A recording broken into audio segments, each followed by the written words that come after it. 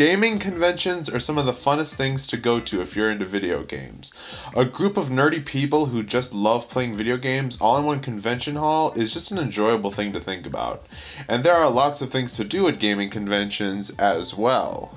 You can play games at the stalls for different publishers, take part in tournaments, meet game developers, meet content creators, meet other people interested in the same games as you are, and you could even try to ask a cosplayer out if you're feeling brave enough. One of the biggest brands when it comes to video game conventions is obviously PAX.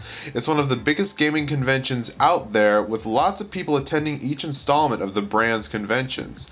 PAX is also a popular convention for gaming content creators, such as Let's Players. I have always wanted to go to a PAX convention since they always seem like so much fun. Now, anyone who keeps up with PAX obviously knows about their Prime conventions, known as PAX Prime. There were a series of PAX conventions that were known by most convention goers as the most fun gaming conventions out there. The reason it's called PAX Prime is because PAX wanted the people at the Prime conventions to feel in their prime, on top of the world, having the time of their life, and being a part of so many fun activities you could just stumble upon by simply walking around the convention. However, sadly, there hasn't been a PAX Prime since 2015. There were PAX Primes from 2010 up to 2015, however there hasn't been one since, which is strange. The people who work at PAX definitely want the people going to their conventions to have the time of their life. That's why every PAX Prime was called Prime. I am, and always will be, a firm believer that after the current hardships of the world are over, there should be another PAX Prime. The previous PAX Primes were obviously the best conventions PAX has ever created, and it would be a shame to just never have one again. The people of the world are going through a hard time right now. By anyone's standards, hard times such as this should have a reward at the end of the tunnel. It would be silly for there not to be one. Hence, I believe at some point in the future, there should be another PAX Prime. Now, you might be thinking, since the last PAX Prime was 5, going on 6 years ago, it would be silly to take the same concept of a convention and remake it, a definitive edition, if you will, without any changes. And I agree with that. That is why I'm going to propose 5 events that I think would make a modern-day PAX Prime the most enjoyable one yet. I will present these 5 events as if I'm presenting them to PAX themselves. If you enjoy video game analysis content like this, be sure to subscribe. Number 1. YouTuber Smash Tournament. I'm sure most of the YouTube community would love to see their favorite content creators duke it out in the most beloved fighting game franchise of all time, Super Smash Bros. PAX Prime 2015 had tournaments for Super Smash Bros. For Wii U and Super Smash Bros. Melee. However, given that we're trying to modernize PAX Prime for the 2020s, the best thing to do would be having a YouTuber Smash tourney for the current game of the franchise, Super Smash Bros. Ultimate. Some of the YouTubers that could duke it out and take part in it are Ryukar, Frost Prime, Nikachu, Popped1, Leon Lush, iNabber, Jay Schlatt, Desbug, Mr. A Game, and so many more. An epic crossover no one would have expected, all happening on the most fun gaming convention of all time, PAX Prime. Number 2. Crank Gameplays and Junko Enoshima doing the tango. One of the things I like about conventions like PAX and VidCon is that people get to see their favorite YouTubers doing stupid shit in person. Crank Gameplays is one of the kings of doing stupid shit on YouTube. Not only that, but he has gone to many PAX conventions.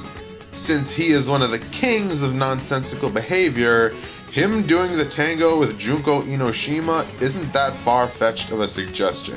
If you don't know who Junko Enoshima is, she's the main villain of Danganronpa Trigger Happy Havoc and the mastermind behind Hope's Peak. A Junko cosplayer doing the tango with Ethan would be peak PAX Prime. At the same time, there is the problem with Ethan having a girlfriend. However, there are two ways we could approach this barrier.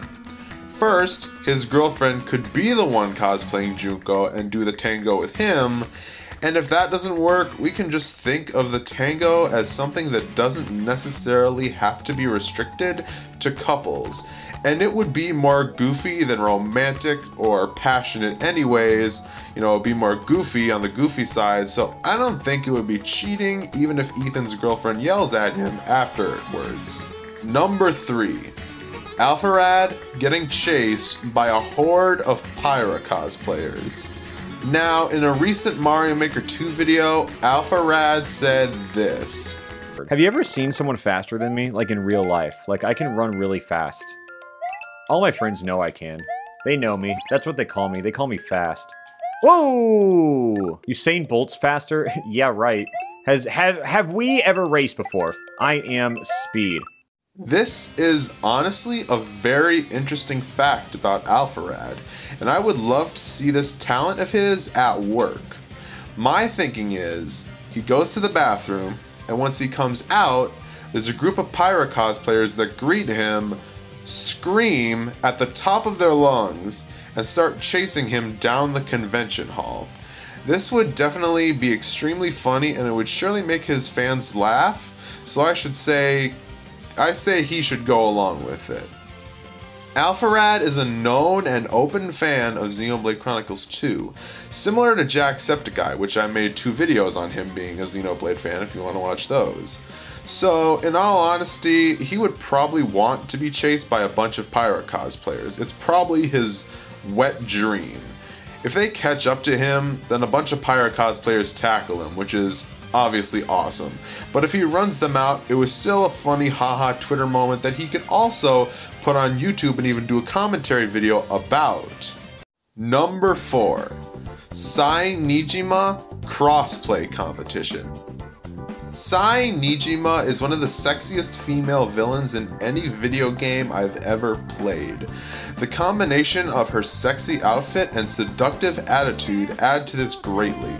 It honestly begs the question, what if a bunch of grown men were at a convention cosplaying her for a competition and prize money? Hear me out, right? This is a good idea. A Sai Nijima cosplay competition with only men.